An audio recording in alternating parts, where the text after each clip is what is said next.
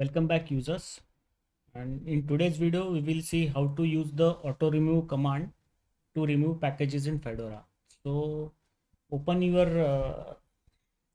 terminal box, say you want to uninstall or auto remove the back in time package. Back in time is incremental backup software.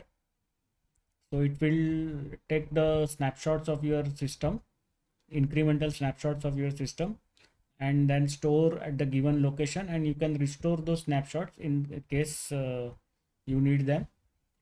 So in the terminal, type sudo dnf auto remove back in time -qt. This is the back in time application written in qt, so that's why the name of the package is back in time -qt. Now after that, you input your sudo password.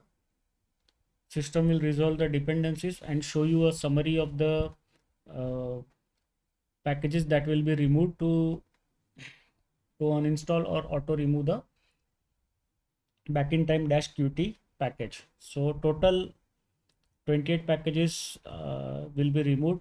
Freed space will be 57 MB.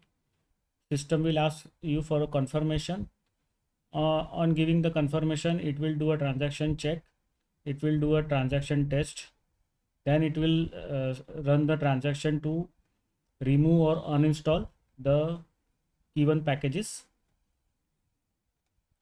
After that, it will give you a summary of the removed packages, and then system will give you the final complete message. Okay, so this is how we can use the auto remove command to uninstall any package, any application in Fedora system. So it is very convenient to use the auto remove. Just one command, auto remove, and then it can completely remove the package along with the dependencies. Thank you very much. Do subscribe to our videos. Do like and share our videos. Do comment on our videos.